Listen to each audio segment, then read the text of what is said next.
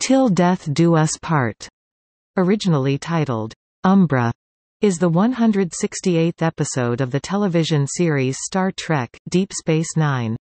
It is the second of the series' final 10-episode arc.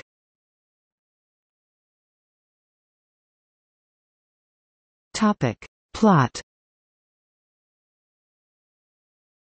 Kai Wynn visits DS9 and tells the emissary that she will officiate his marriage to Yates, and not the Vivek that Sisko chose.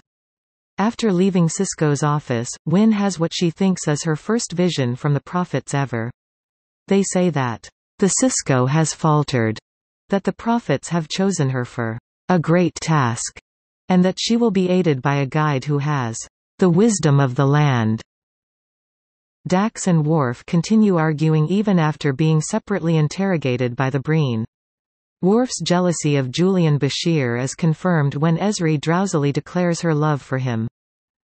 Dukat arrives at DS9 and visits Kai Wynn, posing as Anjal Tenon, a Bajoran farmer whose life was spared during the occupation by Wynn's intervention. Wynn believes then that this is the man the prophets sent to be her guide, someone who has the wisdom of the land. Wynn and Anjal quickly become very close, to the disapproval of Solbor, one of Wynn's aides. Cassidy is angry when Benjamin tells her what the prophets said of their engagement to be married.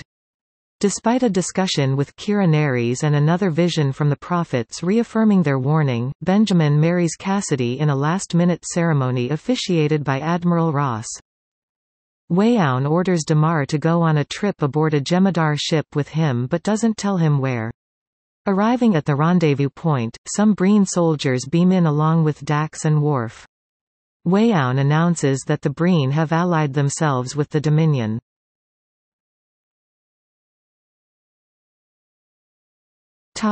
External links. Till Death Do Us Part on IMDb. Till Death Do Us Part at TV.com. Till Death Do Us Part at Memory Alpha, a Star Trek wiki. Till Death Do Us Part at StarTrek.com.